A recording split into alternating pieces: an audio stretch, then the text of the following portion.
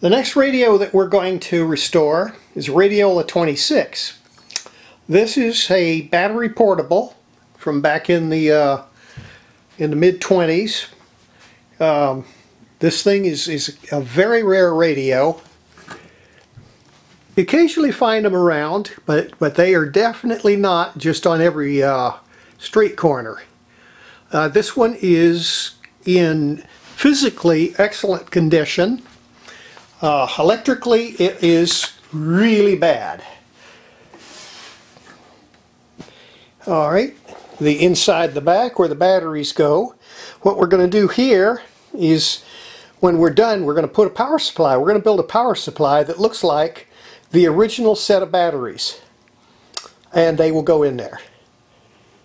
And that's going to make it look really great.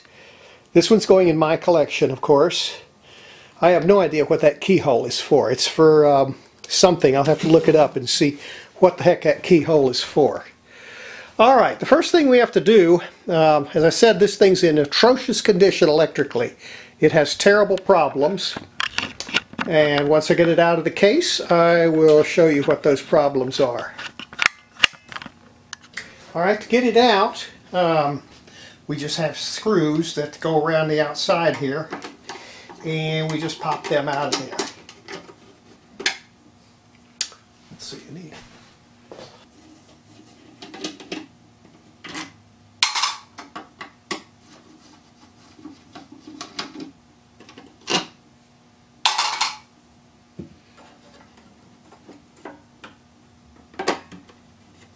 Take a look at the speaker.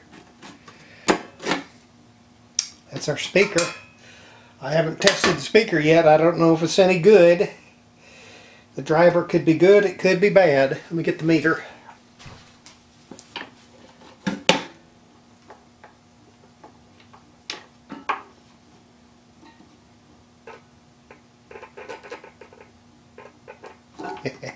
Good.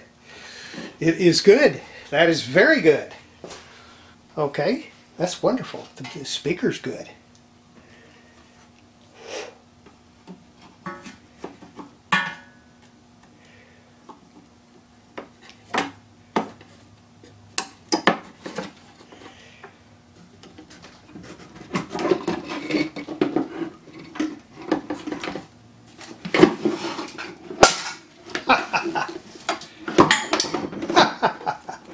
I love it. Oh, I love it.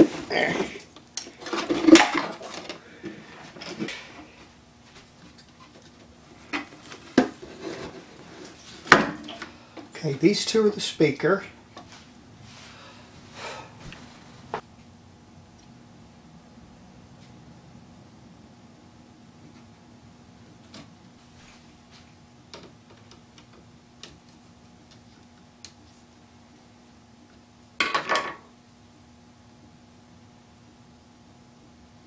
Make sure I don't forget which two those go to.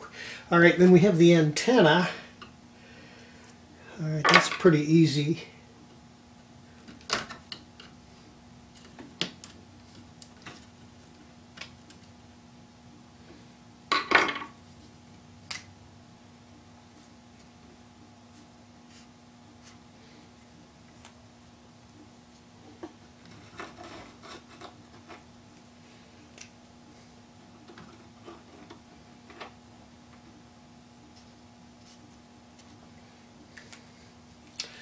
Alright, by marking those, we don't forget where they go. This thing has the most fabulous old radio smell to it. It's got that smell of the old varnish and the old insulation. It's just fantastic. Now this one will pull through, I'm pretty sure. Okay, that's the battery connector. Okay, that gets the radio itself out of the box, okay? Okay, now, we've got our problems. Get this over here. Okay, now, we got our 6 tubes here that came with the radio. I have no idea if they're any good or not. We shall ohm them first. If they got good filaments, that does not necessarily mean that they're in good shape. Now these, the filaments are diagonal. They're not adjacent like on the other tubes.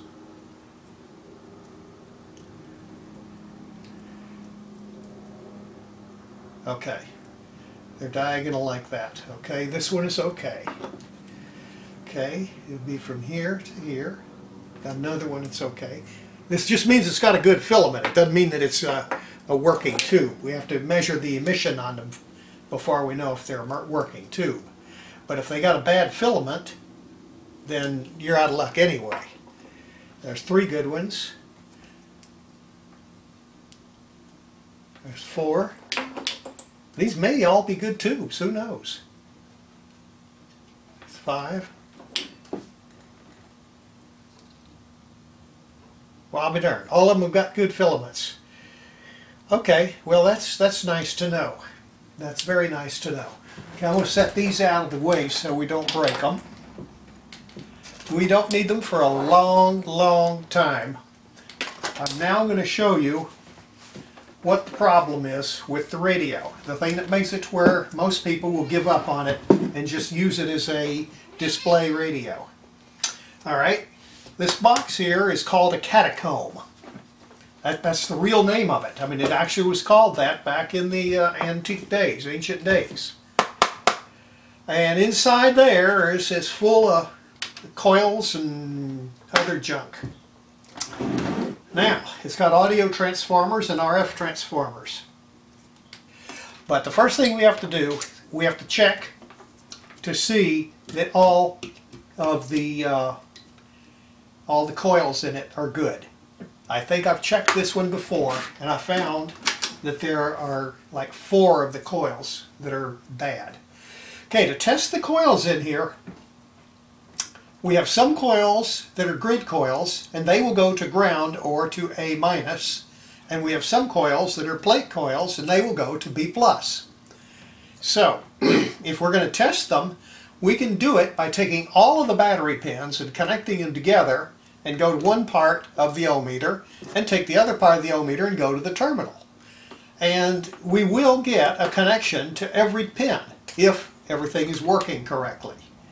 Alright, so let's go ahead and do that.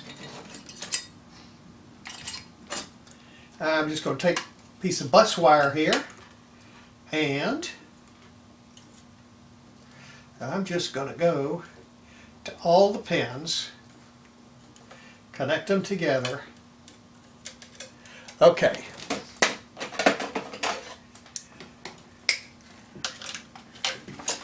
So we've got B plus, B minus, everything, all hooked together. Now I'm going to take the meter and I'm going to connect it onto there. So that gives us one terminal. I'll take the other one and we will go down in and measure every pin. Every pin in the radio is going to be connected to a grid, a filament, or a plate. So it should have a connection to it. Alright, we're going to hook. Got nothing on. Got one on there. Okay.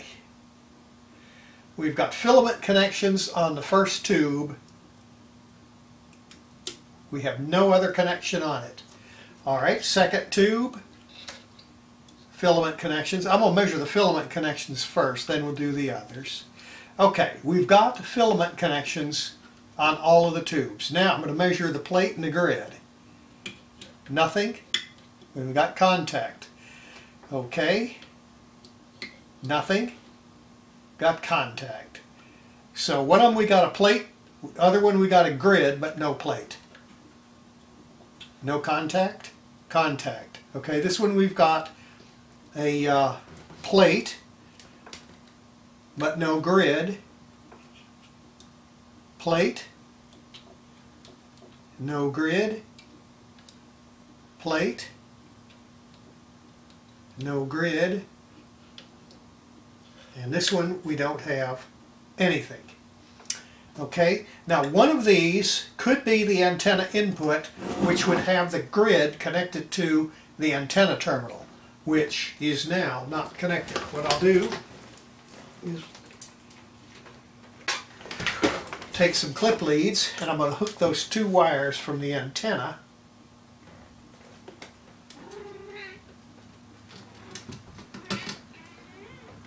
Alright, connect it to our common.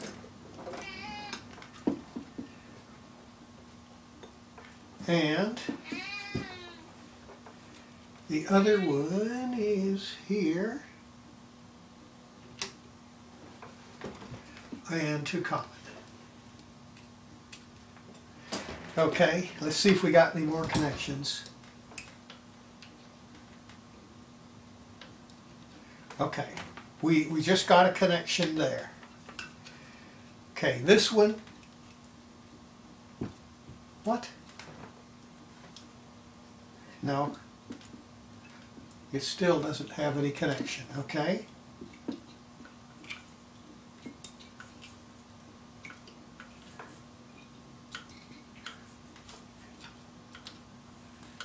Okay, we got a bunch of tubes with no connections. It looks like the grid connections on all of them are not connecting. All right, I want to go over here. This is a speaker connection.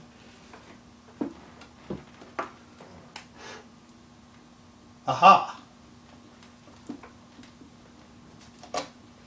Okay, this one here is the output tube, and the plate has got connection to the speaker. So this one's okay. Okay, here we have plate, plate, plate, plate, and plate. All the plate connections are made, but we are not getting grid connections.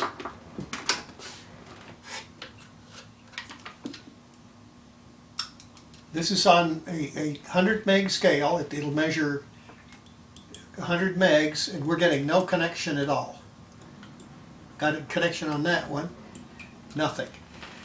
Okay, now what I'll do, I'll go ahead and get the schematic of the catacomb and show you why we're in bad shape on this catacomb. It means we got 5 burned out coils in it.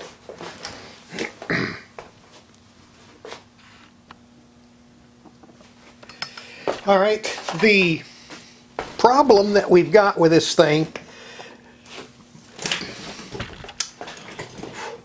is this resistor right here. It's the grid leak resistor for the detector. It's open. It's a common problem.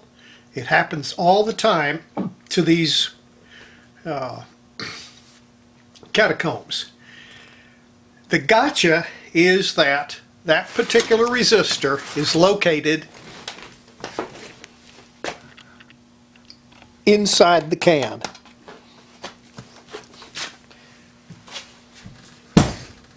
Now what they've done with this can is they took it and they filled it with liquid rosin. It's just plain old pine rosin. And it cast the entire inside of it with that stuff. So to get to that particular resistor, we have to melt that rosin out of there. Now, there's a Mickey Mouse way of solving this problem that some people have done. And what they do is they go to the grid of the tube and they wrap a piece of fine wire around the pin to where it isn't going to interfere, and they pull that wire up the side of the tube. And then they go to the filament pin, which is the common, and they wrap another wire and they pull that up, and they just kind of glue them to the side of the tube, and then they take a small 1/4 watt 5 or 6 mega ohm resistor and they glue it to the side of the envelope of the tube, and that is such that it will fit in the socket and the wires won't contact anything, and the resistor will be on the outside. By doing that, they can get the radio working. It's kind of Mickey Mouse, and that tube has to always stay in that particular socket. If you mix them up, then you're out of luck again. So that would be one way of repairing the radio without melting out the tar or the rosin. Okay, the next thing we have to do is make up the tube for the detector. And what we do is we're going to take one of these tubes. I'm going to take one of the good ones. Okay, this is one that's a very good. And we're going to go from the grid and we're going to string a resistor on the outside of the tube to make it work. Alright, so I'll find a resistor. Now what I'm doing is I'm just taking a piece of hookup wire and I'm stripping it to where I can get pieces of very fine wire. So I'm just taking this very thin strand of hookup wire. This is very high quality hookup wire. It's Teflon insulated wire. All Teflon insulated wire is silver plated. It has to be silver plated so that the Teflon gases that come out of the Teflon don't corrode the copper. Okay, now what I'm going to do, okay, filament, that's grid. Okay, so I'm going to go here, I'm going to wrap that around this pin. I'm going to twist it, make it good and tight. See, these tubes contact on the very bottom point of the tube, so I can wrap things around the pin and not interfere. Okay, so I got a piece of wire on there. Okay, I'm going to do the same thing to the filament connection.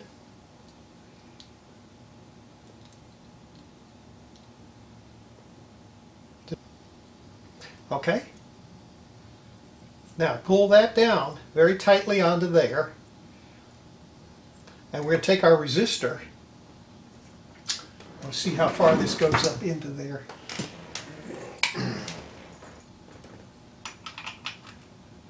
Okay, we're just going to stick our resistor just right on the edge here. I'm just going to hold that there and I'm going to wrap the wire around it. Okay, that's one.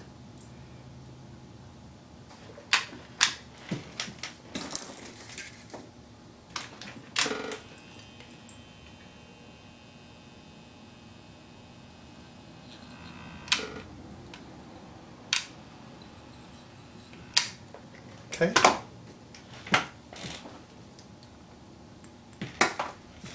Okay, now to make sure that stays in place, I'm just going to put a piece of tape on there to hold it. Okay? There's just some nice Kapton tape here. I'm just going to go around there.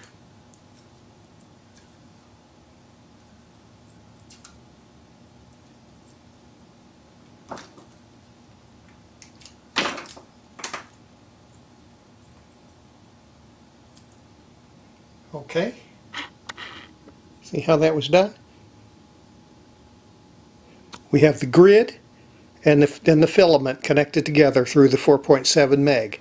Okay, and that'll fit down in that socket, and that takes the place of the internal grid leak, which is over the circuit.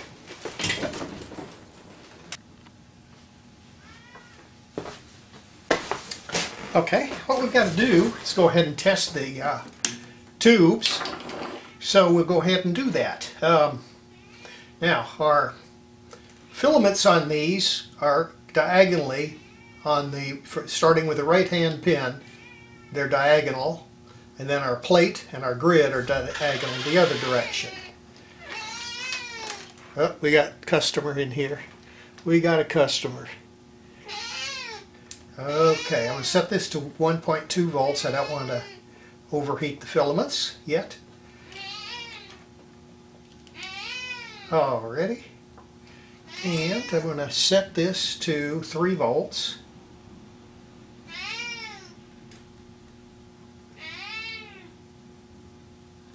And yeah, it's glowing down in there.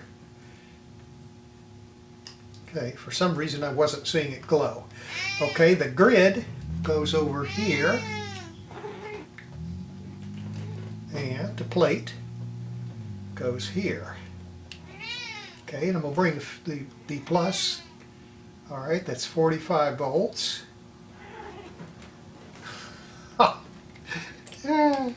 She wants to help us. She wants to help us test tubes. Okay, you can sit here in my lap. Okay, we're getting a good gain on that one. All right. So we'll just leave the setting at that point there, and we'll just test each of these tubes. All right, one good one. A bad connection. There we go.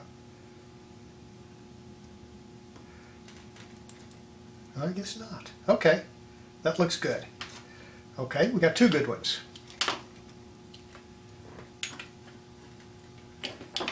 Okay, next. We're reading the GM on these tubes.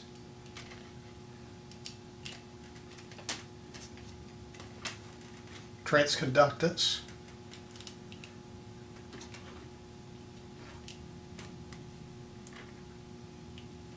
Oh yeah, very nice one. That was a good one there. Filament. Okay, plate. And grid. Oh yeah, there's another good one.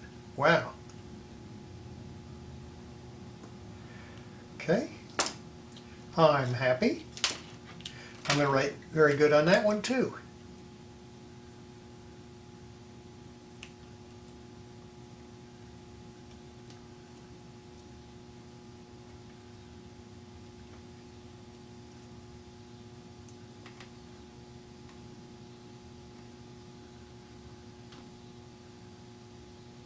Okay, that's about standard there.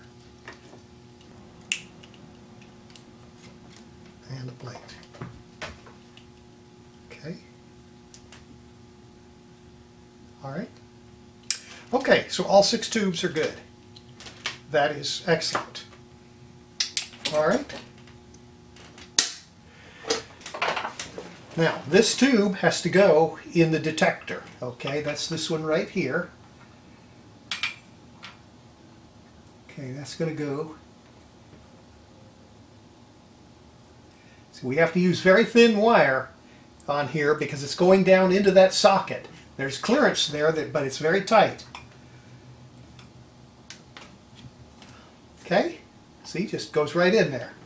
And since it's a plastic socket, the wires don't short. All right. Now, we can take the other tubes.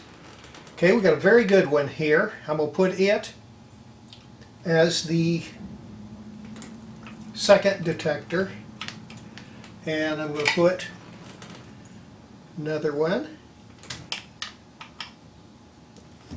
RF. Okay, that gets our tubes in there. Now, if we measure between A- and A+, we should see continuity, which is the filaments.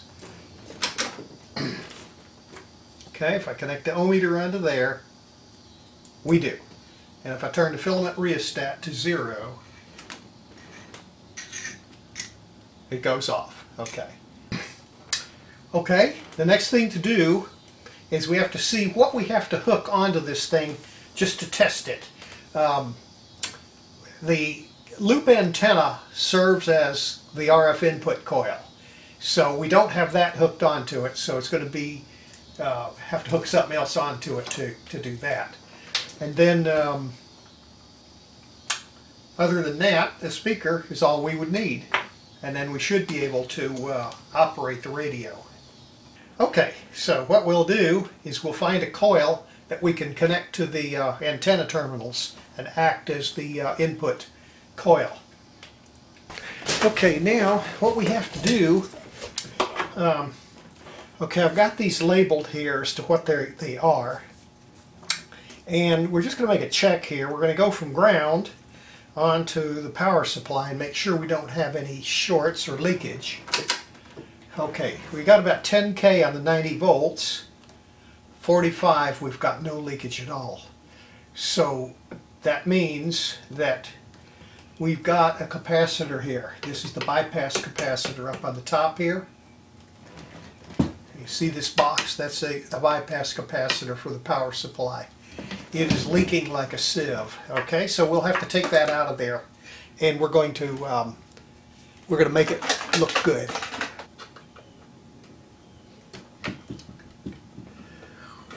An 80-year-old paper capacitor, not too good a shape.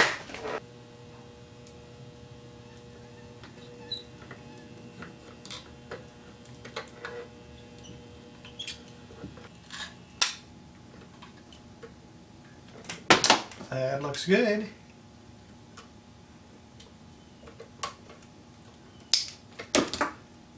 Okay. 2 microfarad capacity. Ah, look how big that sucker is. Ooh. Okay, now we will replace it with this one right here, which is 2 microfarads. Look how much littler that is. It'll just go right inside there very nicely. Let's see if we can get this open.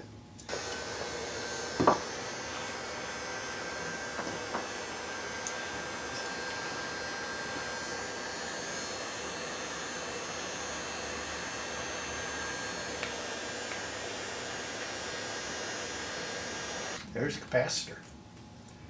Look at that.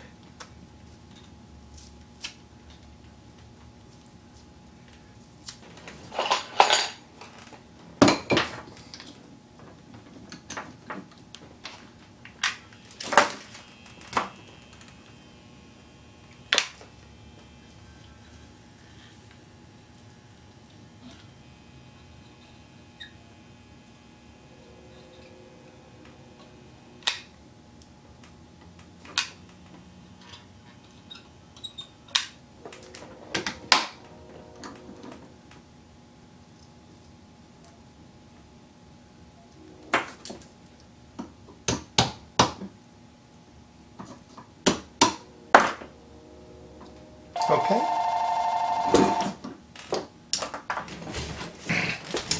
Okay, now I got some heat glue, and I'm going to just take these pieces of popsicle stick and put them in there with heat glue, and that'll do to hold the thing from falling down in there. Okay.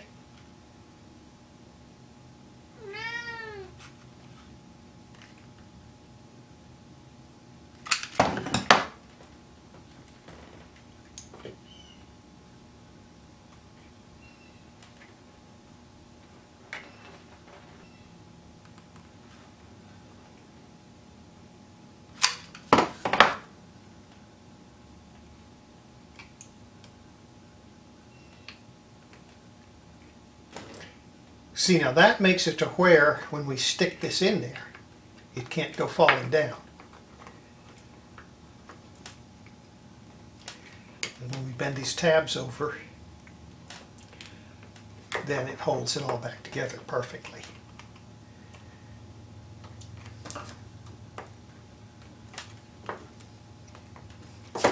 Okay, there we go. 2 microfarad capacitor repaired.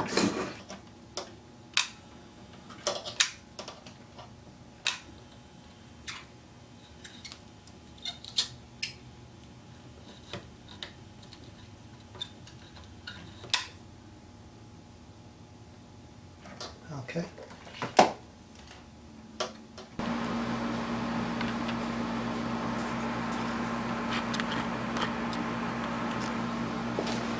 Okay. Now, to test the radio, I'm going to use this loop off of an old radio. We've got to have something connected to the antenna terminals because internally it would be an open circuit if we didn't. So I'm going to just put this loop onto the radio in place of the loop that's in the cabinet. Because getting the cabinet over here and trying to hook it all up in the cabinet is just, it's not going to be practical. Okay, now that gets us an antenna loop which should work okay. Okay, next we got to hook our power supply up. Okay, I've got everything connected up. We've got our power supply connected, we've got our speaker connected to it, and we've got our loop antenna connected. So we got all our tubes plugged in. So we're ready to fire it up and see if we can get anything at all to happen Okay. Okay, we got quite a bit of plate current. I'm going to increase this voltage here. This should be 4.5 volts. Not having any effect on the... okay, we'll leave it at 4 volts.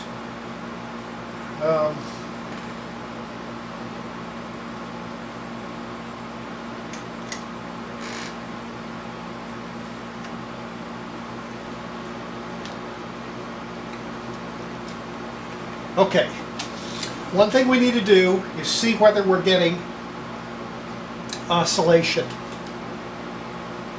in the oscillator. This is a super het, so we should be able to get oscillation. I'm going to connect to ground somewhere. Okay, there's no oscillation at all. Okay, near one of these two coils, I have the scope going here, I should be able to see oscillation of the oscillator itself. There is none, which means that we do have a serious problem. Okay, that's the oscillator right there. So what I'm going to do, I'm going to pull that tube. Okay, got power off. I'm going to pull that tube out, and we'll reach down in there and measure the voltage. Make sure we have the right voltage. Let's see. Okay, 20 per scale.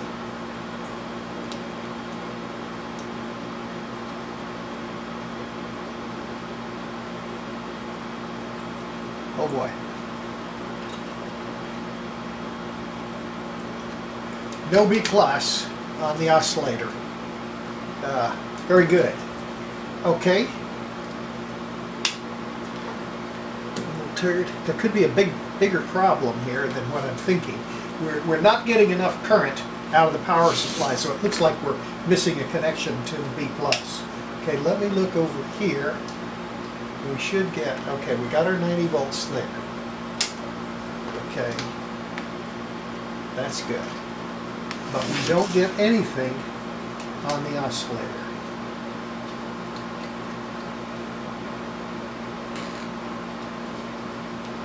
Nothing on the oscillator. Okay.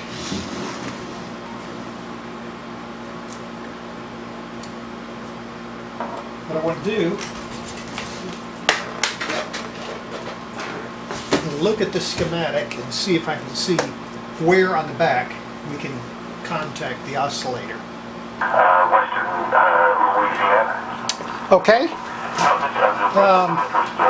After doing a bunch of adjusting, once we got that broken wire fixed, that got the whole thing working. So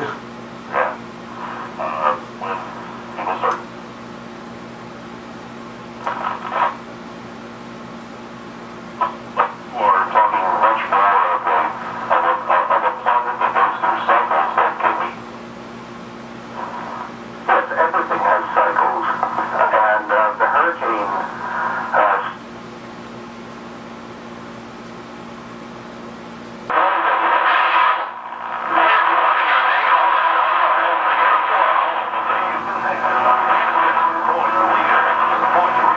okay. Hey, the whole thing is working. So next thing we're going to do, we're going to clean up the panel, get all these shined up and lacquered, and then we'll build the power supply for it that goes in the back of the set. Now, these inserts on the knobs, I've got two missing here. So I'm going to make a picture of one of them, and I'm going to go ahead and duplicate it on a computer and make replacements. And what I think I'm going to do, I'm going to make a picture of both of them, and I'm going to make a duplicate of that one and put it there, and that one and put it there. And that'll make it look a little bit symmetrical. Alright, I'm just going to take camera,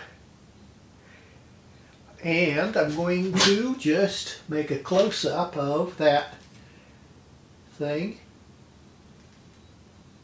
That might be better. Sometimes the flash will wash it out. Okay, I'll take it in on the computer and make up the deals. Okay, now what I've made is 2 deals, one of each of those, and they should be, I don't know if they're the right size or not, I'll have to see. If they're not, I'll make a couple more. Alright, I'm just going to cut them out. I got the 2 little discs here cut out. Now I'm going to spray them. Contact. Okay.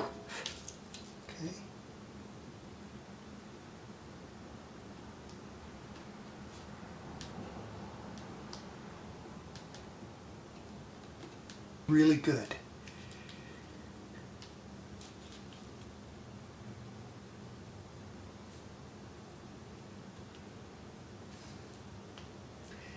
They're fairly close. They don't match exactly, but they're close enough to where they look okay.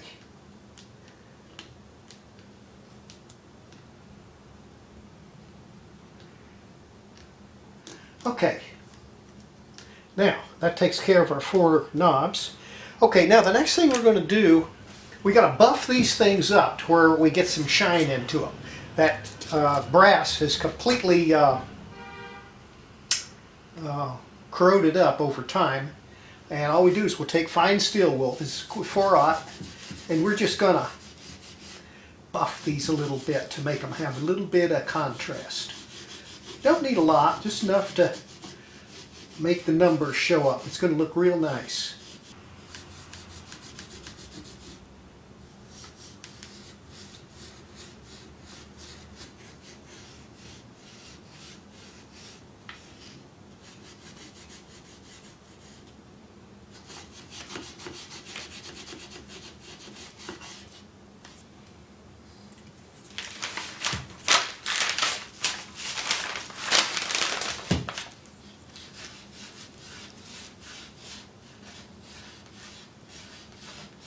Okay, the next thing we're going to do is we're going to put a light color of stain on there to make them a little bit yellow.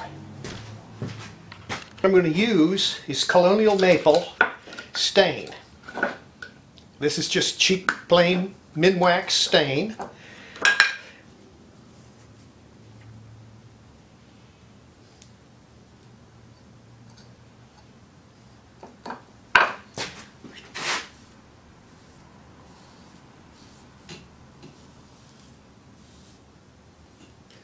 All this does is it takes the brass color that is a little bit too yellow and it gives it a little bit of a brownish tint to it. Makes it look a little bit aged.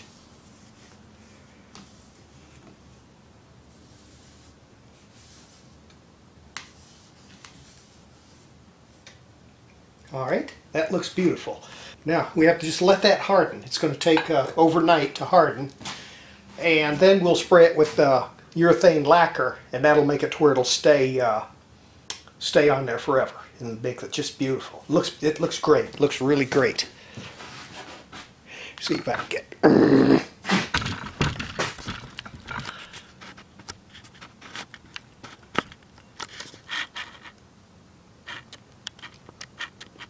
You see how nice that looks? See, and there's our 2 homemade ones. They look just beautiful. Okay. Now, we're going to go ahead and spray the radio. We want all of it to be sprayed, panel and all, but we don't want the knobs themselves to be sprayed. So we've got the knobs masked off, and we've got the hole going down inside masked off. But the rest of it, we're going to put a nice clean coating of lacquer on. This is polyurethane, which is a much better material than the just plain clear coat. Okay, here goes.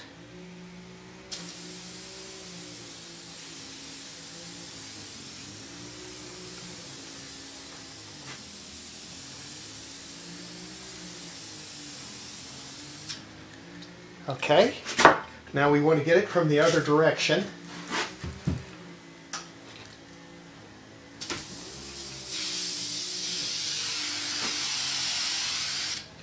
Okay, now we just let that harden for a day.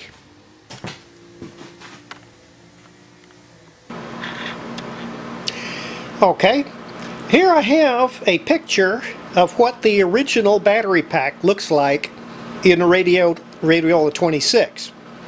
Okay, they have 3 dry cells for the filaments and 4 22.5 volt batteries for the B batteries. Okay, now since the B batteries are packed in there with the tops up, I'm not going to have to make the boxes for the B batteries to look accurate. However, for the A batteries, we're going to have these labels looking good, and I just happen to have copies that I took off of an old A battery. I had an old A battery, an original, and I went ahead and removed the paper from it and made a scan of it, and have kept that in the computer so that I have something to make these covers. So what we're going to do is we're going to make up dummy A batteries, and then we're going to make up a box that from the top looks exactly like this, but in reality it's going to be a single box, and inside that box is going to be where we put the power supply. Okay, and then we'll run the wires. It'll all look basically just like this when we're done, but the power supply will be in the B battery box. The A batteries will be in there just for looks, and that will make it to where the radio has a very authentic look.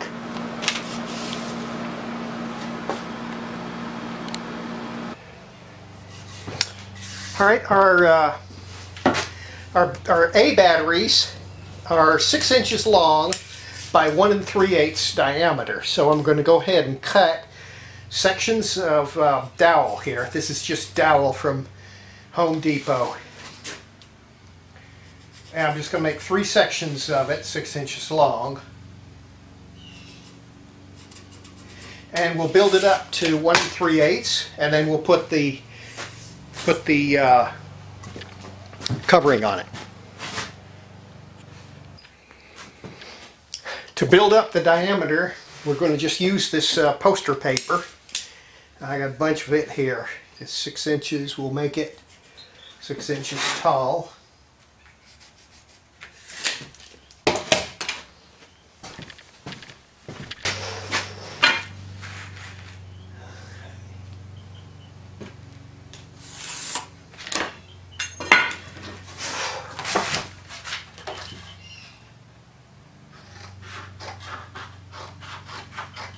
Exact diameter is not that important. We just need to have it near.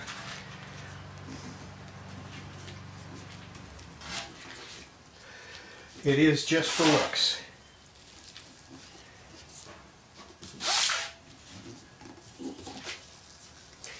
Alright. Alright, now this gives us our cylinder, which is very close. It's just short of 1.5 inches in diameter, which is the diameter of them. Alright, now we're going to clean the ends off. To do that, we just take them over here on the belt sander.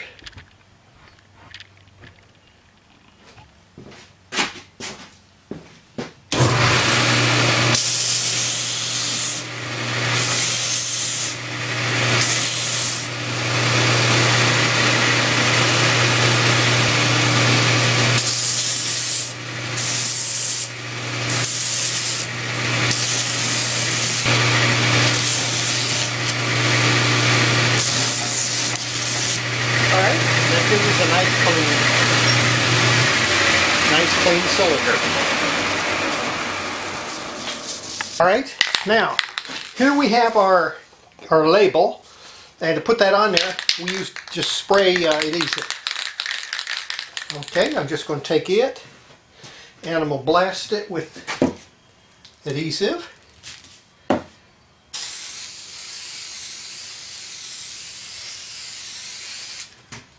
Okay.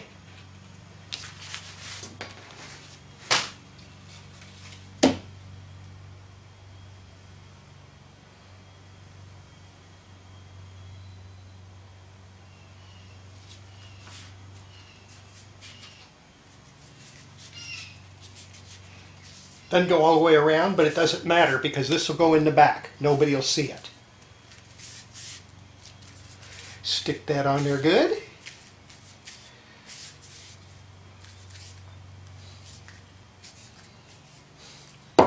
our battery. We're going to put some terminals and stuff on the top.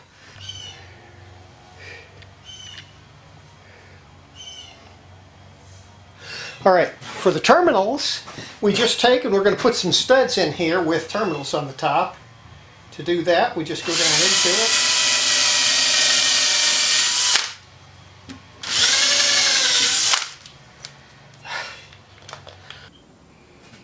Alright, for the tops, we're just going to make some little stick irons for the top here to make them look neat. Okay, I'm just going to use this black.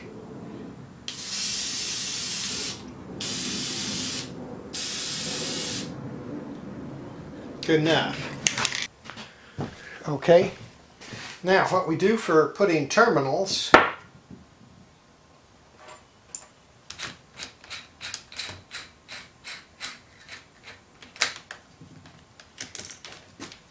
okay, we have one in the center and one towards the outside.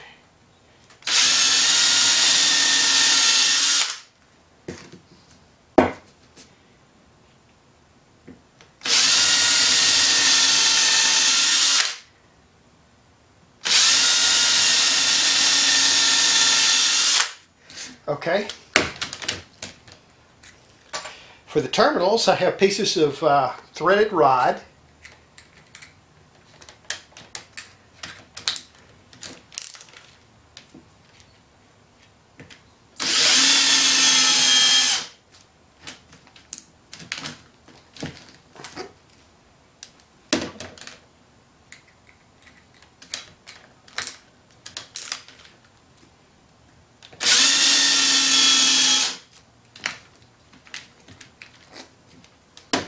Okay, and these little thumb nuts.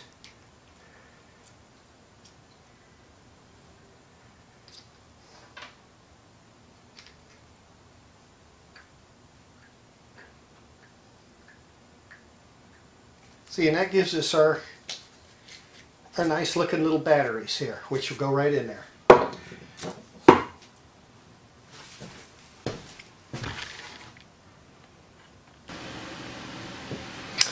Okay, now we're going to make our battery box. Okay, now it's going to be a square like so. This piece of wood is the right size. And what we're going to do is we're going to cut slots crisscross, and we're going to make it look like it's 4 separate batteries, but it's actually going to be just one block of wood. Okay, and then we're going to make a box that goes down from it. Alright, the first thing we need to do is just mark this appropriately. Okay, we're going to put right here at 4, and here's 5, be 2.5. Okay, so we're going to just rip on down through there.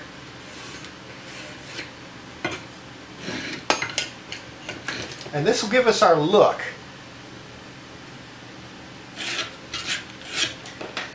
Like 4 separate batteries. Alright, that's right where we need to go. Okay.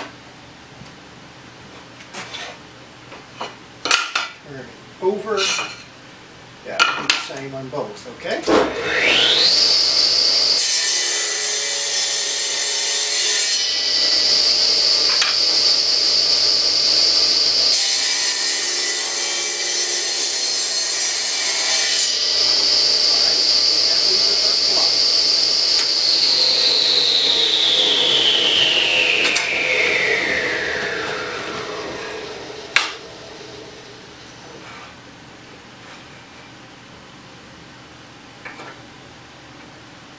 Okay, we do the same thing for the cross slot.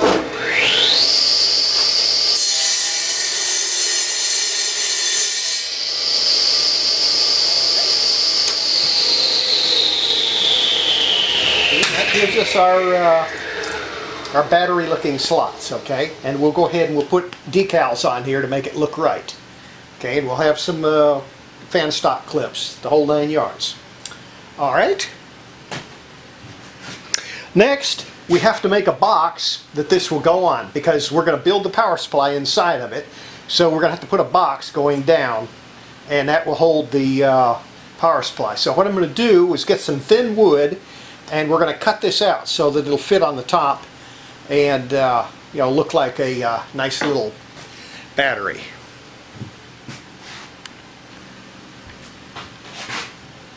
All right. Now, what we've done is we have relieved the sides of this so that our box sides will fit just right, even with the top, okay? Now we'll make a box that will go right on there, and that's going to be for our power supply, okay?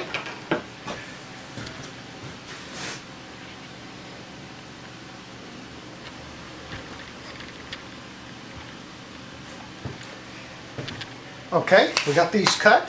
I'm just going to nail these on there using some little wire nails. Let's see.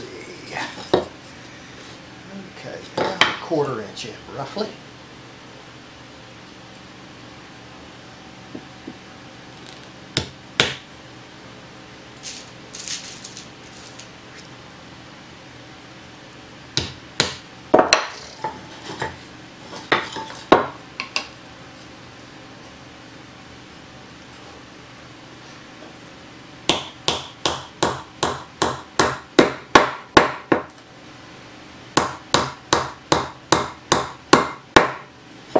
All right. Other end. That looks good.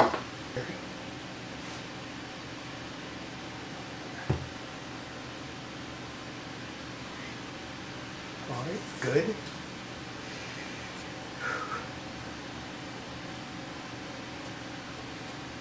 That looks good.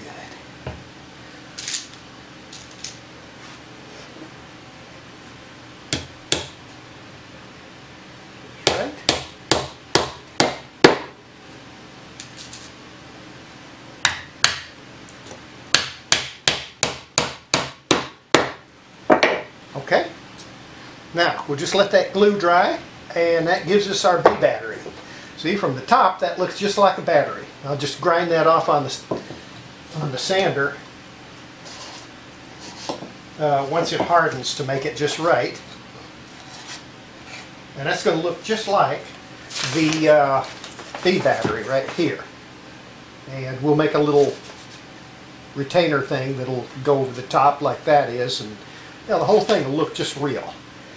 Okay, now these B batteries have got more terminals on them, so we're going to do the same thing that we did with the A batteries. We'll just put some studs in there and nuts on there. They'll all be dummies except for the ones that actually have voltage on them. And then inside here is where we're going to build our power supply. We'll just mount the transformer and the capacitors and stuff in there.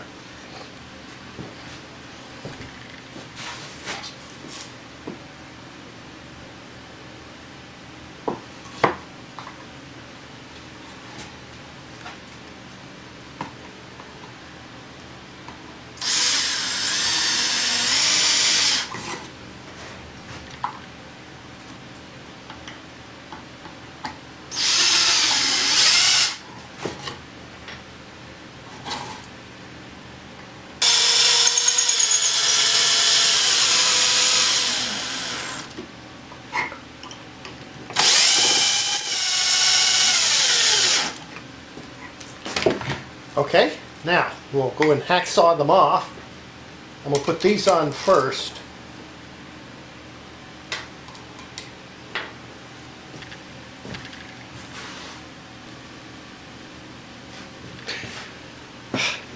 Okay, that gets our battery. Okay, see, and that'll sit in there like that, and I mean, it looks just very much like a set of 4 batteries. Okay. See, and that'll be that'll be on the bottom, so nobody will see that. And this one's up against the back wall, so nobody will see that. This one, the other batteries go up against it, but you can see down in there. And the top, you get just a little glimpse, but it's going to be so little that nobody's going to really see it. Okay, that finishes the box. Now, our transformer. This is our transformer we're going to use. That fits right in there, and then the rest of the components will be in there. We'll build up the power supply. Okay?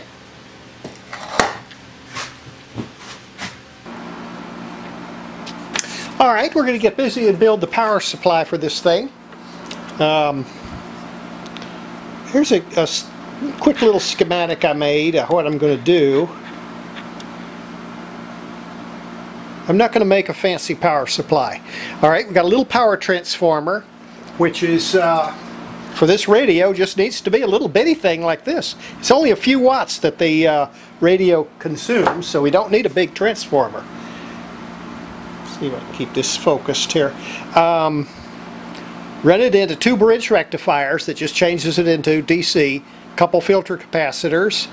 For the A, we're going to go ahead and use a little regulator because we don't want to risk the filaments in those expensive 199 tubes. So we have a just an NPN transistor with a Zener, 4-volt Zener on the base to regulate. So our output voltage will be about 0.7 of a volt less than the 4 volts. So I think I've got some 4.7 volt. They're right near 5-volt Zeners. I'll just use one of those, and that'll give us our 4 volts for the A+. We just use a couple resistors to bias the transistor and another capacitor to filter it so we can have some really good DC. When we're using tubes that have a filament cathode, we want to have pure DC on it. We don't want any ripple. Ripple will go ahead and cause hum in the radio signal. So we'll go ahead and make sure this is filtered very well. Now for the B+, we have 2 voltages we have to get out of the B+. We need the C-, which I forgot to draw here.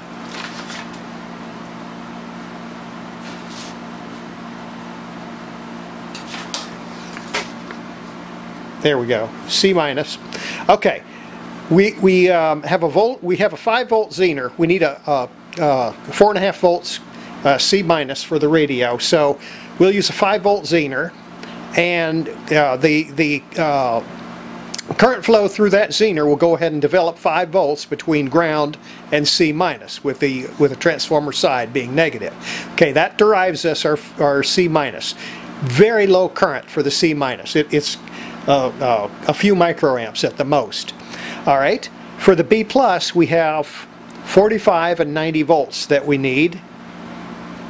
This didn't focus.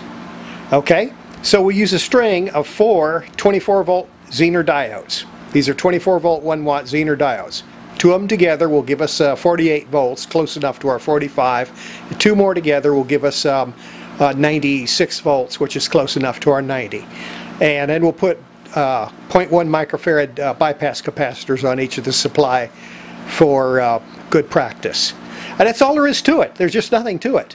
And since everything is low power, we don't need it to be any big components or anything. All right, so how are we going to build it? Hey, power circuit board.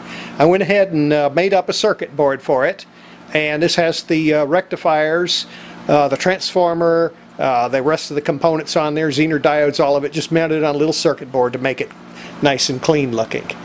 All right.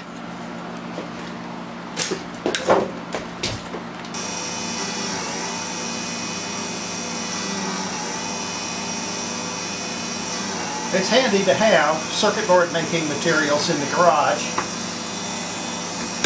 Circuit boards are very cheap nowadays. You can get a circuit board made for about $10 total, including shipping. But it takes you a week or 2 to get it.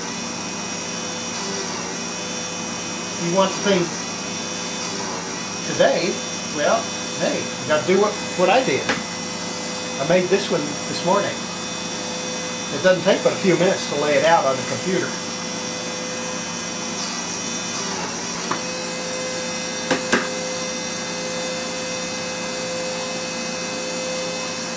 Okay.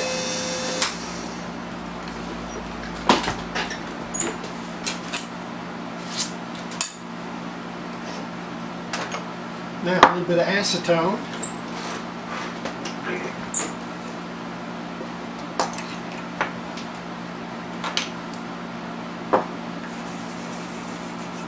Takes off the resist.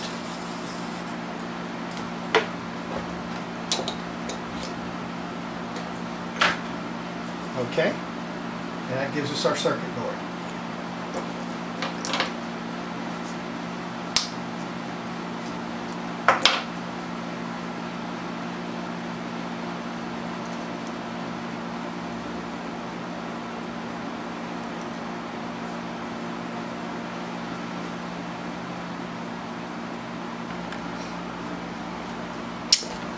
Okay, we've got the board pretty well populated here. I'm going to stick this transformer on there.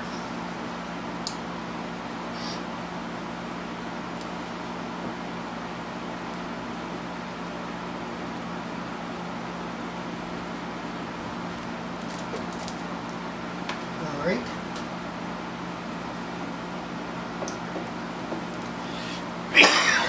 Power cord.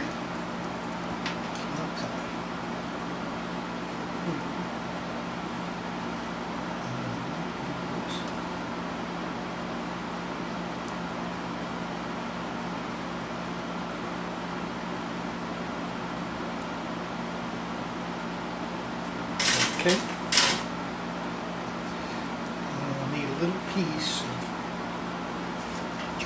wire. It looks good. Okay, now.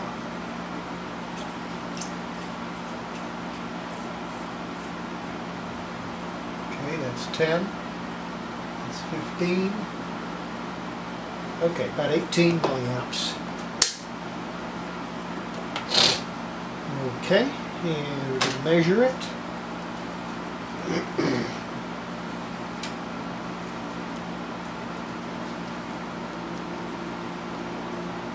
Okay, about 3.3K. A 3.3K resistor. 6, that's pretty close. Okay. Let's see. I want a nice 1 watt resistor here. It's going to have a little bit of power in it. Not a lot, but it'll be over a half a watt.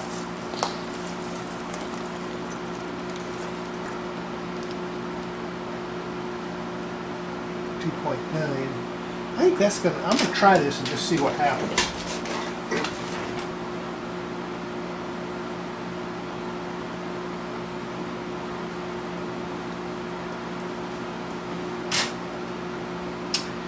Okay.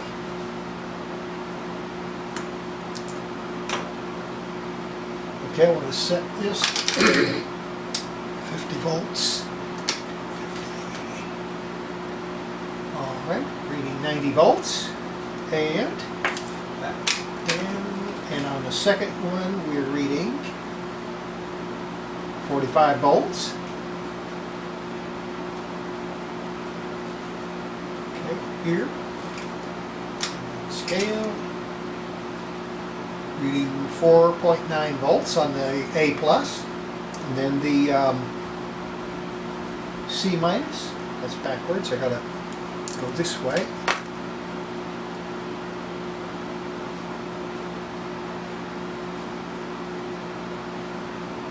.1 volts. Okay, that's it.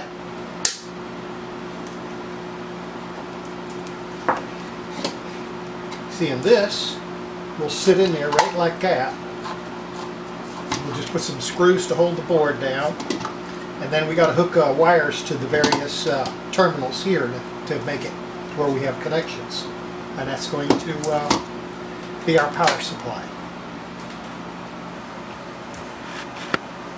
Isn't that beautiful? That looks so real.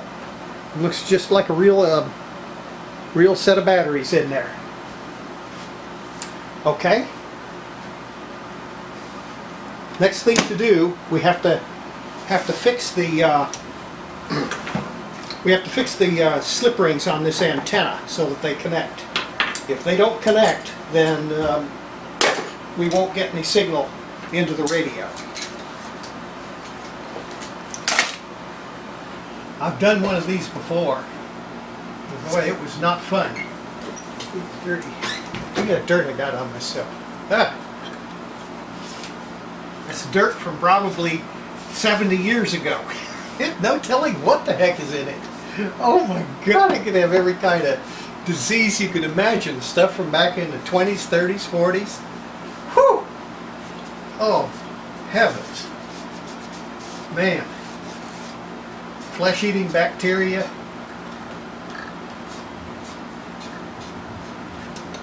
Now,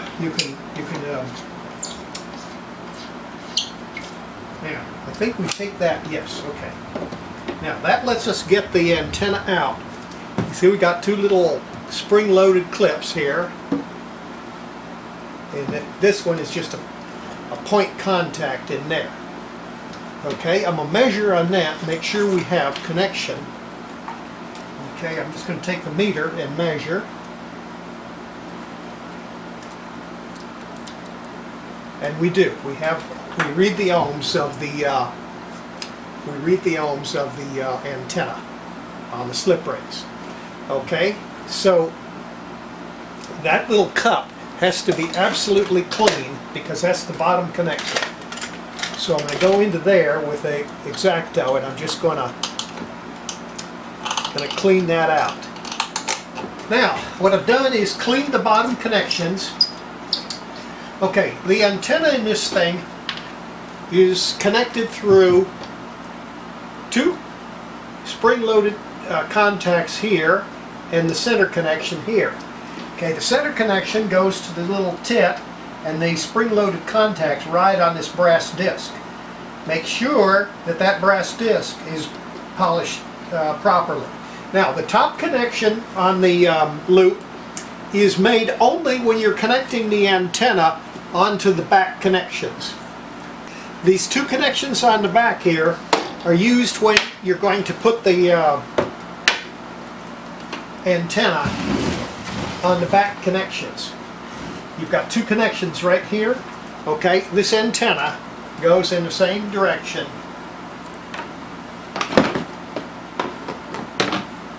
Like that. Okay, see, and that the connections to the antenna are made to these two metal clips, and these little tits on there fit into these holes, and that holds your antenna in the back. Okay, that makes it to where if you're operating the radio on the table and you just want it sitting there without the door hanging open, you can do it. Because if you've got this antenna in there, when you've got the door closed, you can't get to your controls.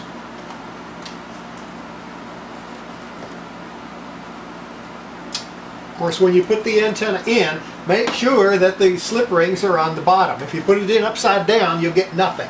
The radio will not work.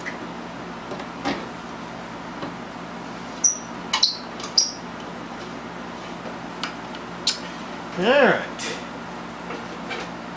Okay, power's on. Now we'll go between common and the 90. Let's see. Uh-oh.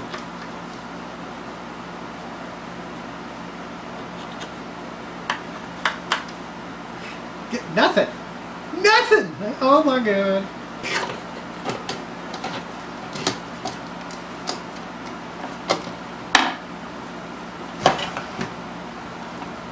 Okay.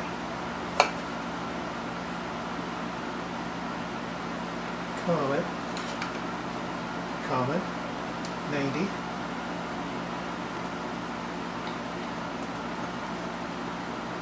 Dead short. Oh, fuck. Oh, yeah! Hair-fine piece of wire stuck across the stupid terminals. Oh, for heaven's sakes.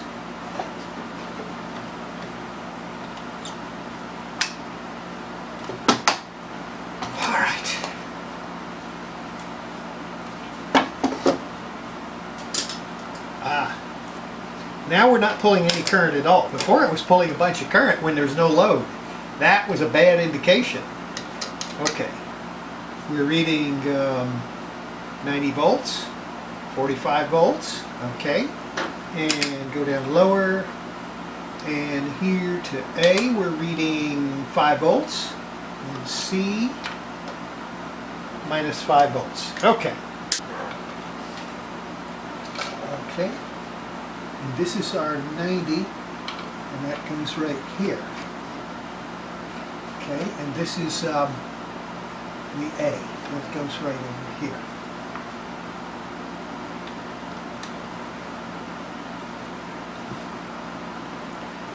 Okay,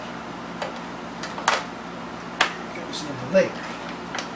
Okay, now we should have the correct voltages when we fire it up. Okay, don't read any current. Okay, first. I'm going to read the A. Okay, 4 volts. C minus, 5 volts. Okay, 90 volts, 45 volts. Okay, all the voltages to the radio are correct. Alright, now, let's see if we can make it do something. Will it do something?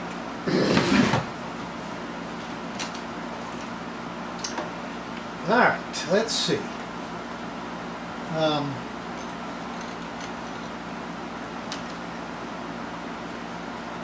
I haven't changed the tuning, so it should be working.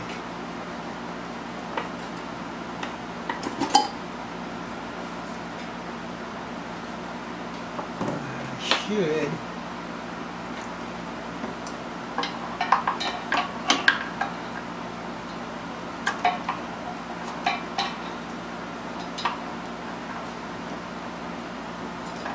Okay, get nothing. Get nothing. Okay, it doesn't mean anything.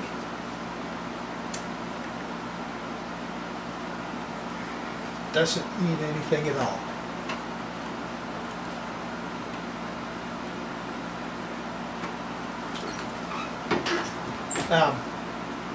We don't know that the speaker's good, but we're not getting any signal at all out of the speaker. Nothing. Zilch.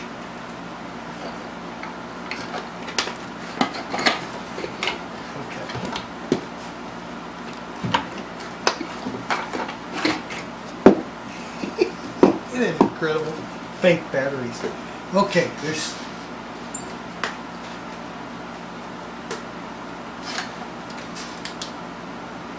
one.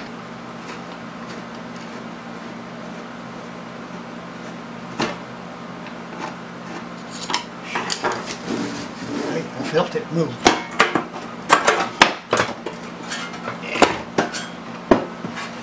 Okay. All right.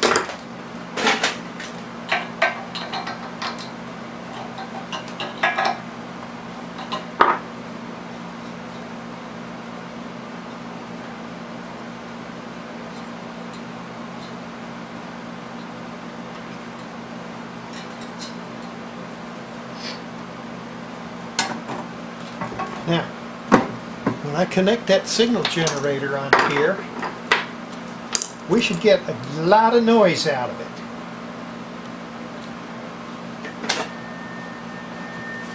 We can hardly hear it. At least it's...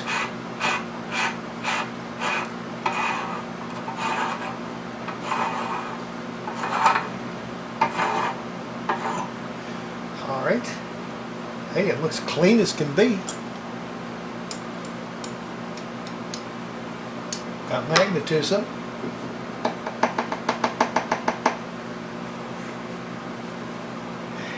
I don't know. I don't know.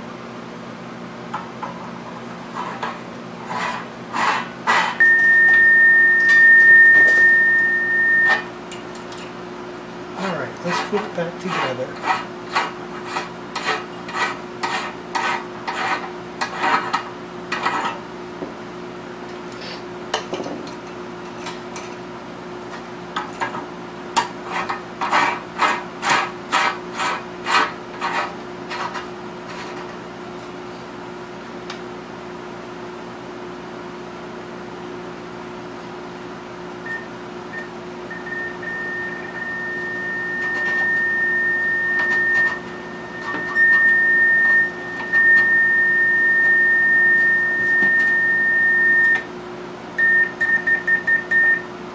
Okay, that looks okay. Alright, let's put all of it back together again. That's about the same position it was.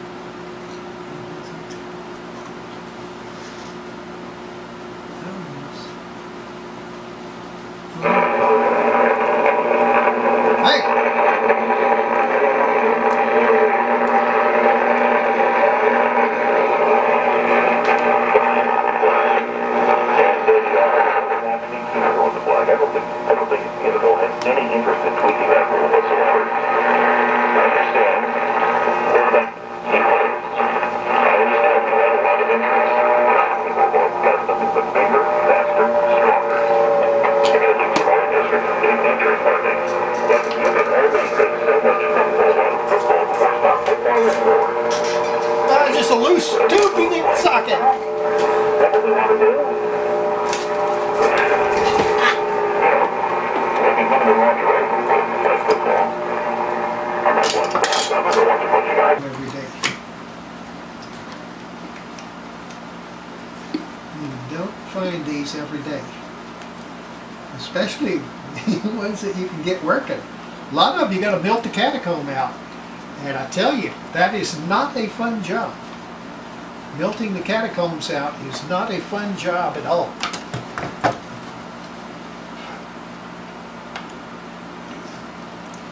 Okay. And then go at the bottom.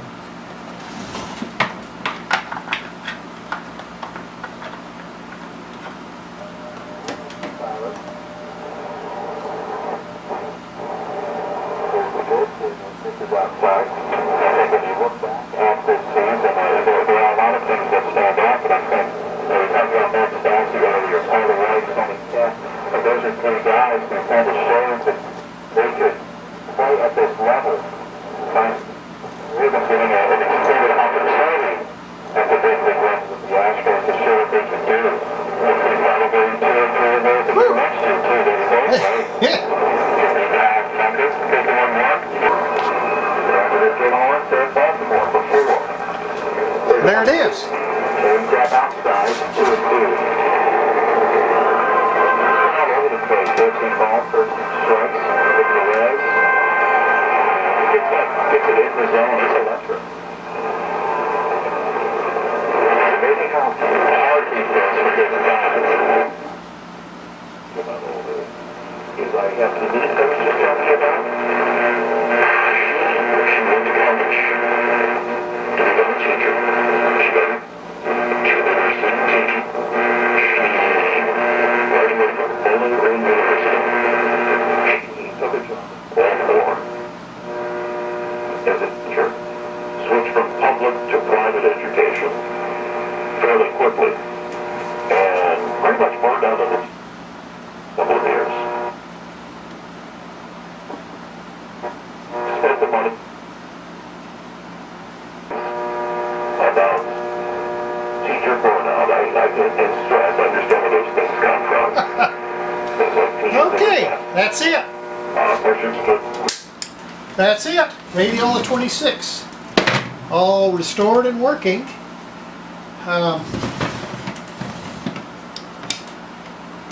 Beautiful looking internals. Looks original. You know, like it has original battery pack and all. Power supply. Dummy batteries for the A. Okay.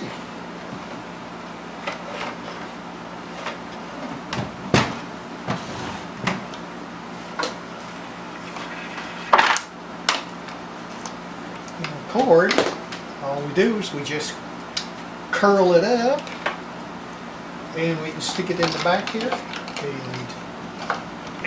which way? There we go. Got an original handle on it. A lot of these, well, you find them everywhere but don't have a handle. Their handles are rotten off. This one still seems pretty solid. I'm not afraid to carry it by the handle. All right. Case in original condition. I'm not going to refinish the case because that would cut its value. With original finish, the case is worth more. Later on, I might go ahead and fix the latch. The little latch thing is broken off right here. There was a little tab with a hole in it, and it caught a little catch right here. And somebody broke that off. They always break off. So somebody stuck a little Mickey Mouse cabinet catch on there. One day I might fix it, maybe not. It doesn't matter. It isn't important. Okay, that's it. Next project.